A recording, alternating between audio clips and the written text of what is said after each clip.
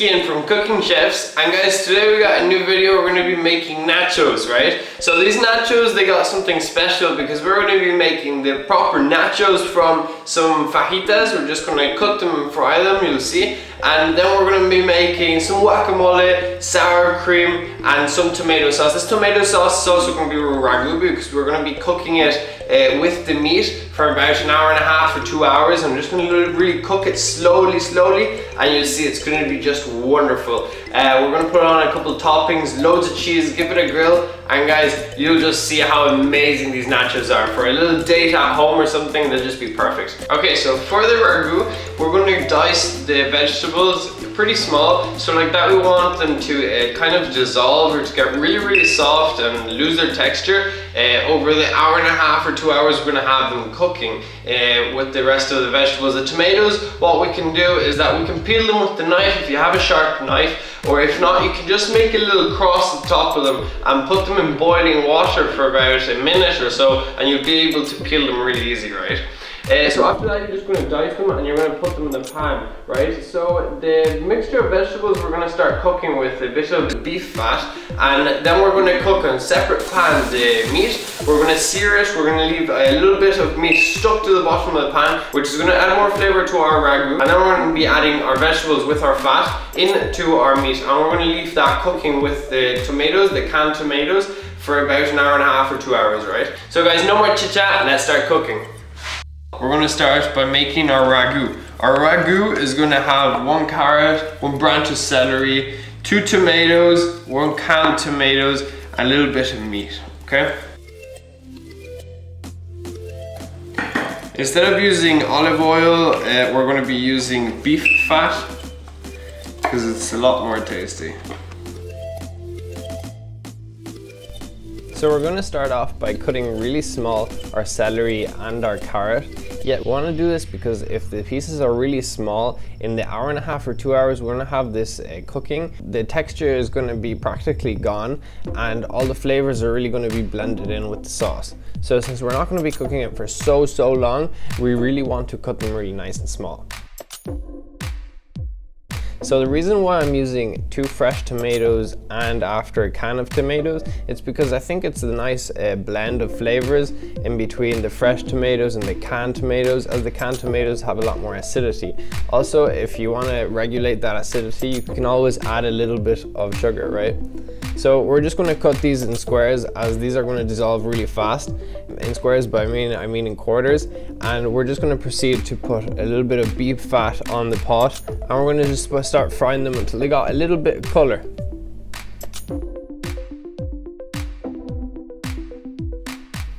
So we're going to start cooking our veg in one pot, and then we're going to prepare a second pot real hot for our meat. Okay, so for our meat, we want to cook it super hot so the meat actually sticks to the bottom of the pan. This is going to be extra flavor, and the reason why I want to do this is because if we did it with the fat, actually, well, it wouldn't stick so much to the pan. So once our meat is cooked, we can add quickly our veg to this meat pot, and we can forget about the other pot, and we can finish cooking it in this one.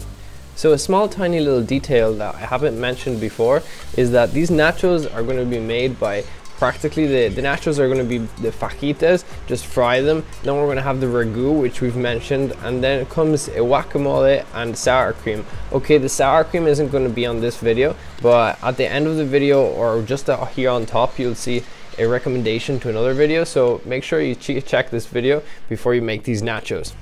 Sour cream is essential.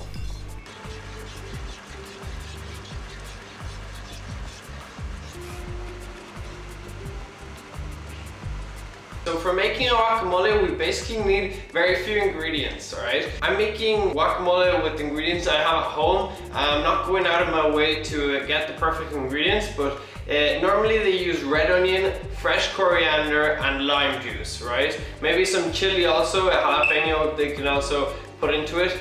We don't have any chilies, and yellow onion, and some coriander powder. Anyways, it's going to be a good result anyways, as we want basically the avocado cream. And yeah, once we got this, we can continue with the rest of our ingredients. So So we're going to start off by chopping up the onion. So we're going to blend and process the onion first, as we want the onion to be as small as possible. So here I am cutting it pretty small at first, and then we're just going to proceed to blend it.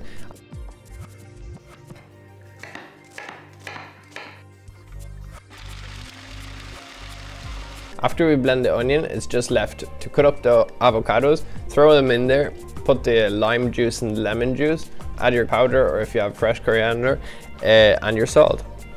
Bob's your ankles.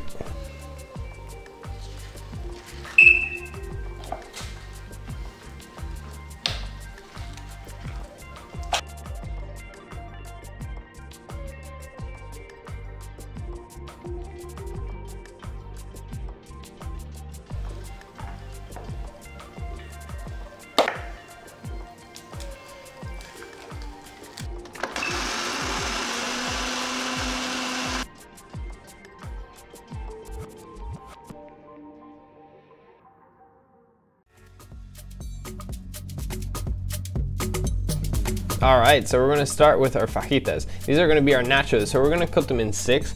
These are normal burrito size fajitas, and we're just going to cut them in 6, leave them aside, and we're going to prepare a little bit of garnish that we're going to have for our nachos. So they're going to be scallions or spring onions, and then some pickled red onion, which we've made the pickle at home. We'll have soon a video on the channel of how to make a perfect pickle. And yeah, we're just going to dice it up, and we're going to reserve it until we plate.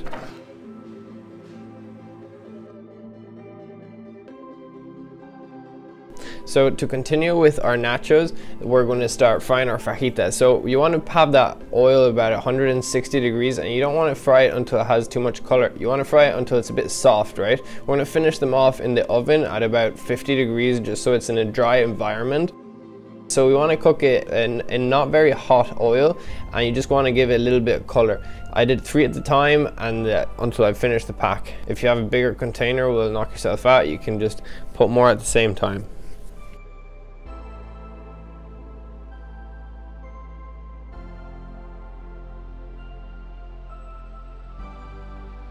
So the point about using the oven here in this case is because this is going to finish giving it the final crisp. So you don't want your nachos to be completely crispy off the fryer, because or else they will just fall apart once you put them in your mouth. But if they finish off in the oven, they will have that kind of soft texture in the inside, and it's just going to be perfect for the cheese.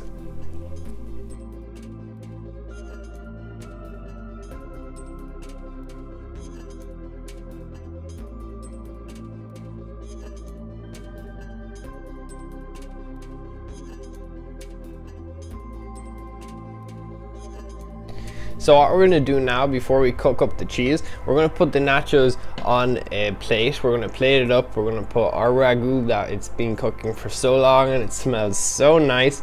We're going to put it on top of our nachos nicely. You can even put a second layer of ragout in between your nachos.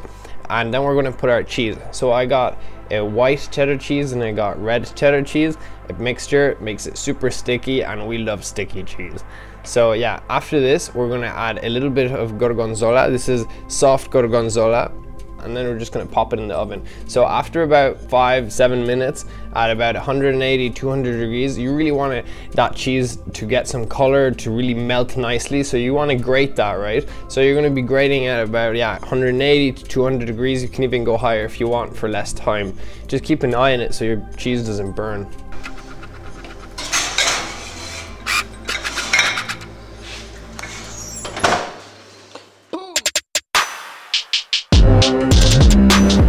So now for the plating, what we're going to do is add our scallions, then our pickled red onion, which is going to add this acidity to the nachos, which we're going to crave for, our sour cream that we're going to add in the end of this video. Make sure you check it out, and the guacamole. So guys, that's been our nachos. I hope you guys trip with this video. Smash that like button, and don't forget to leave your opinion on the comments below. Thanks for watching, and I'll see you next Tuesday. Bye bye.